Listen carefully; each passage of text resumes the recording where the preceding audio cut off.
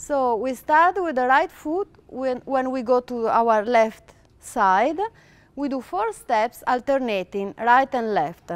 So right, left, right, left, and then we bring our right up and the right also hand at the heart, and you can see knees and elbow are a little bit outside, and left arm up. Arm swing to the left while we do the first step and to the right. So opposite. Now we go like that. With the 5th count and 6 we go down. Now we repeat the same sequence on the other side.